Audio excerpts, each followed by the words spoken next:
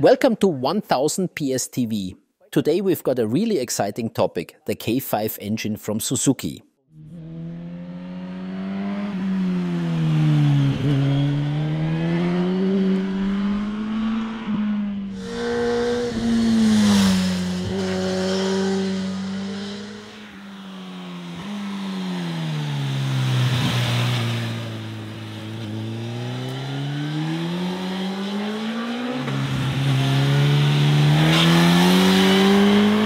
Martin Bauer is with me today, the Grandmaster of Speed and all things technical.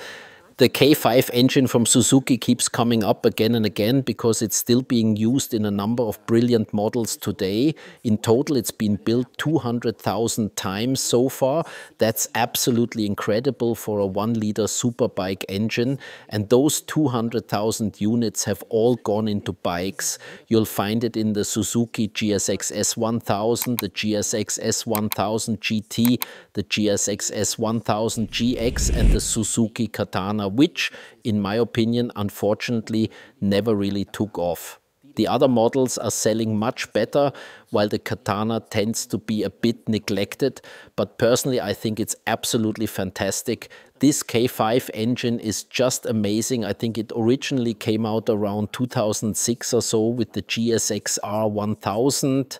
And back then, there was already a crazy amount of development that went into it. So I'm really glad you're here, Martin, to help us understand it. What's still the same in that engine compared to when it first launched in the GSX-R1000? Just to go back into the history a bit, back then, Suzuki managed to combine really high peak power with loads of torque in this K5 engine. And to this day, that combination is still pretty much unmatched. These days, everything's shifting more and more towards peak horsepower, and the focus on torque is slowly being left behind, which is actually a drawback, especially for bikes that are mainly ridden on the road. We've now got well over 200 horsepower, more than enough peak power for road use. But what's missing across the board is a bit of torque. And that's exactly where this engine stands out. Even back then, they managed to combine a high peak output. We're talking 178 horsepower with 180 Newton meters of torque. And that's the kind of performance that still makes this engine so interesting today, particularly for road bikes. It has evolved a bit since those days, of course, but the core foundation has remained largely the same. I remember how Suzuki launched the very first GSX-R1000 that was with the K2 engine. It already had 160 horsepower, which was about 10 more than its closest rivals at the time and roughly 20 more than most other bikes. And even that early version delivered a strong punch of torque. For me, the K5 engine was clearly a further development of that original concept. More power, more refinement, just a better overall package. But the reason people don't refer to it as the K2 engine is because the K5 marked such a significant step forward in terms of both design and performance. It wasn't just a small update, it was a major rework. And even back then, it already had loads of torque. For me, the K5 engine was a clear evolution of that. But then why don't people just call it the K2 engine? Because in that generation leading up to the K5 engine, there were a lot of innovations that massively increased peak power from those 160 horsepower up to 178. A lot of components were new. For example, this engine already had full titanium valves, which gave it a further boost. They managed to keep the torque curve that the earlier generation of 1-liter engines had, while at the same time increasing peak power. So without sacrificing torque, they were able to push the top end further thanks to these upgrades. For instance, compared to the first engine, they also enlarged the balancing bores between the cylinders. In a running engine, you always have 2 pistons moving upwards and the 2 outer ones moving downwards. That means there's constant overpressure and underpressure underneath the pistons. And those balancing bores between the cylinders make sure that this overpressure and underpressure is balanced out from one side to the other. If you didn't do that, it would obviously lead to losses because the pressure would always be pushing against the piston, whether it's going up or down. So they significantly enlarged those bores to minimize those losses. especially at high revs where it really affects performance. And with these kinds of modifications, the titanium valves and so on, they managed to significantly increase power at the top end without losing any torque. So basically, you've got almost the same power curve up to the mid-range, and then at the top, it just lifts by 15 to 20 horsepower compared to the previous version. And that's why this became the base engine. And it's remained more or less the same all the way to today, because you could say that even in today's engines, it still offers one of the best combinations of strong low-end torque and high peak power. And it also had a lot of potential for racing at the time, especially when it came to squeezing out more peak power. The K5 engine's original setup was quite conservative. That means the cam timing was relatively mild, which gave good torque, but also left plenty of room for tuners.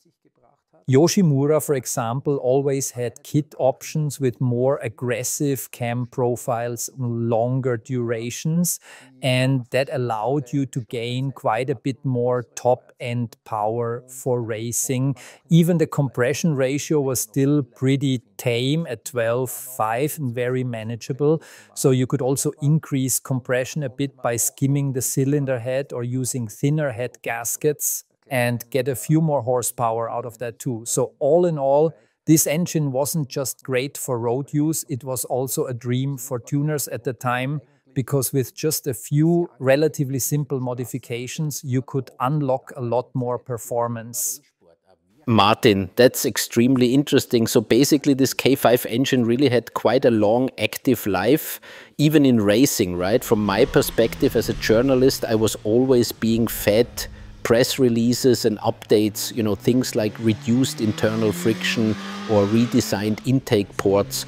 There was always something being said, but I couldn't really verify or disprove any of it, because let's be honest, even if I opened up the engine, I wouldn't really see anything in there. That's just the truth. But I could always feel the engine fairly well, and you could tell when something had genuinely changed. The thing is, over those 2-year cycles, the differences often became so minimal that you'd really only notice the big jumps. But you know exactly what they've been doing over the years, every 2 years. So what do they actually do to make the engine 2 horsepower stronger? What exactly is being changed there? Well, over those years leading up to the complete overhaul of the base engine, which I think happened in 2017 or 2018, they worked on small detail improvements just like the ones you mentioned. The main focus was gradually reducing the various losses that naturally occur in an engine. Primarily, that means friction losses, like you said. They worked on that by using specific coatings, so on the pistons, in the bearings, even on the piston rings, to reduce friction in all those areas. It's all about squeezing out a bit more performance in the small details. And really, during those years, it was mainly these kinds of modifications. They also worked on optimizing flow characteristics. A lot of development went into the exhaust side, especially the exhaust and emission systems. Fuel injection also kept improving. They started using injectors with more spray holes, which gave better atomization, for example. But eventually there came a point when things really kicked off in terms of pushing peak horsepower. BMW was one of the first to break into the 200 horsepower range, and that basically forced all the Japanese manufacturers to follow suit. Up until that point, all the 1-liter engines, regardless of which Japanese brand we're talking about, had a pretty similar layout in terms of bore and stroke. There wasn't a huge difference between them. They aimed to have a strong base torque and a certain rev ceiling, so they perform well both on the road and the racetrack. A good balance of both. But when BMW made that move, the Japanese had no choice but to chase peak performance. Because at the end of the day, the spec sheet says how much peak power the engine makes. And as you well know, that's how bikes are judged.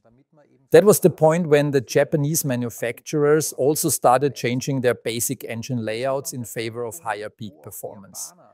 And that's really where you reach a fork in the road, where you can't cover the full range anymore. As an engine developer, you have to specialize and say, right, peak horsepower is now the priority, so how do we get there? And you just can't achieve that anymore with the kind of layout Suzuki had in the K5 engine, where they used relatively small pistons combined with a long stroke. And how do you get that long stroke? By placing the crank pin far out from the center of the crankshaft's rotation. That gives you more leverage and more torque on the crankshaft because you've got a better lever arm. But the downside to that system is that this longer lever also results in a longer stroke, which in turn leads to much higher piston speeds, because at the same engine speed, a piston with a longer stroke has to travel much faster up and down than one with a shorter stroke. That means you're limited in terms of maximum RPM before the whole thing blows apart. And that's why manufacturers eventually changed course completely and redesigned the layout, increasing the piston diameter and reducing the stroke. And that was the starting point for building engines aimed at higher RPM and higher peak power. Suzuki followed the same path from the 2017 model onwards. They also reduced the stroke and increased the piston diameter to be able to keep up in terms of peak performance. But as we also saw with the other brands, that came at the cost of losing some potential in the lower rev range. Let me quickly jump in here, Martin, because something just clicked for me. I now really get why this K5 engine is being used in street bikes rather than the newer version with the shorter stroke. That's now super clear, because on the road, you actually need that low-end torque. There's no point having some absurd peak power figure if there's nothing happening down low. So that makes total sense now.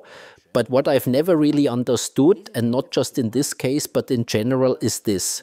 Quite often, the Japanese superbike engines end up being used in naked bikes, and it's always said that they've been tuned for more torque, and in return they make 20 horsepower less. But here's the thing, this K5 engine, in the way it's used now, puts out 152 horsepower, but back in 2007 it was already doing roughly 178 horsepower. So why do they do that? So first and foremost, with these superbike-derived engines, the aim on the road is exactly what we talked about, shifting things a bit in the direction of better torque delivery. And the main way to do that is by changing the cam timing. The longer the cam duration, the more peak power the engine can produce, but that comes at the expense of performance in the lower rev range. That's why in these engines, they usually used valve timing or camshaft profiles, thanks for the correction, that were a bit milder and more torque focused. That meant sacrificing a bit of top-end power, but gaining more punch at the bottom. That was always the standard approach from the Japanese manufacturers to make the bikes more usable and responsive on the street. Now, with the Suzuki engine, that kind of detuning wasn't even really necessary because it already had great low-end performance. But many of the other manufacturers had to go that route just to improve rideability and bottom-end grunt for real-world riding. Martin, thank you so much for all your insight. I've honestly learned a ton. I can now understand everything much more clearly. And the Suzuki K5 engine, I finally get why it's still being used in these models. And when I ride something like that myself, man, you'd think I was mad, but I get goosebumps every single time. It's still such an unbelievably awesome engine with that unmistakable Suzuki sound. Absolutely wild. And what's really brilliant, which I guess is down to the long stroke layout, is that I can ride it super lazily in the lower revs without having to shift all the time. But when I open it up, mate, it absolutely rips. Exactly, that's it. This combination is still pretty rare today. Having 118 Newton meters of torque already just above 8,000 RPM is something hardly any other engine has matched. It gives you that strong mid-range punch while still pulling hard up top, and that's what makes the K5 so special. Brilliant, Martin. A huge thank you from me. Folks, I hope you found it interesting. If there's anything else you'd like to know, just drop it in the comments below. And if it's something really technical, well, Martin, that one's going to be for you to answer. Otherwise, stick with us. Don't forget to subscribe to the channel. Give us a thumbs up. That would be absolutely fantastic. Take care. See you soon. Cheers and goodbye.